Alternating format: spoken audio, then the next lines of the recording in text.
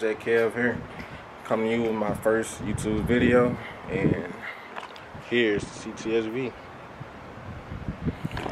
Now before I get started, I'll tell you a little bit about myself and a little bit about the car, and give this thing a wash. Yeah, you see how dirty it is right now, so let's touch up on it a bit.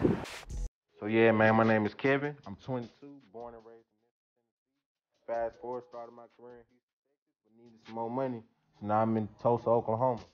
You guys can expect action-packed content from me, such as street racing, car meets, track events, and updates on the build for the V. I may even bring content from all over the U.S. You never know. So sit back, buckle up, and enjoy the ride, because it's going to be a wild one. Enjoy the rest of the video.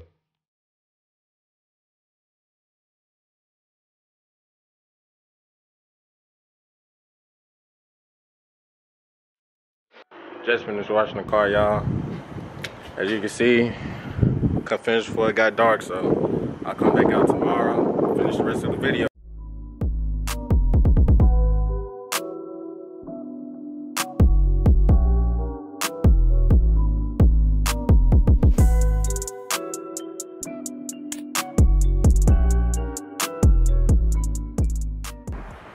Alright guys, we back. You go to Cts-v right here. I'm gonna give you a quick rundown on the build that I have on it so far. Might give you a couple plans that I have for the future, so let's get started. Done quite a few miles on the car so far since I've had it. Only had it for a year and a half, but so first I got an aerated intake. It's one of the best intakes in the game right now. I got a green filter connected to it.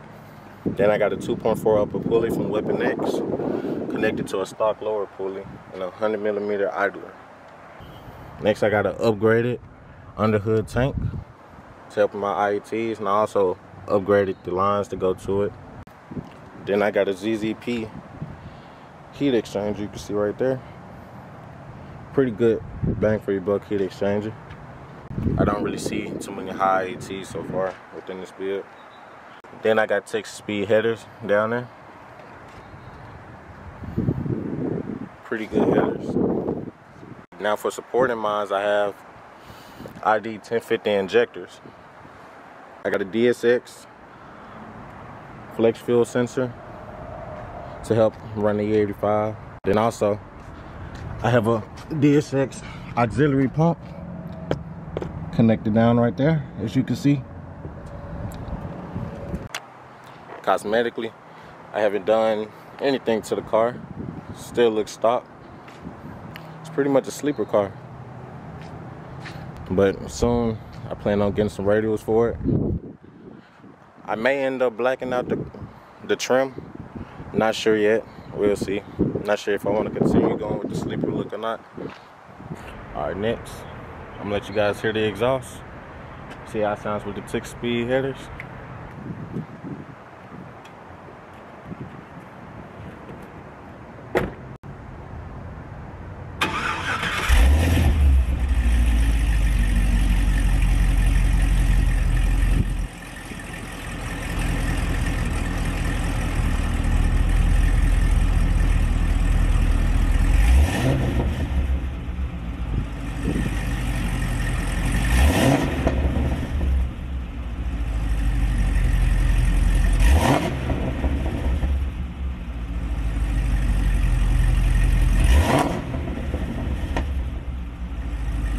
Alright guys, that's the Cts-v. Just a quick breakdown on the build.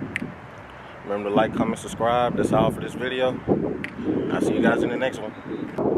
Out.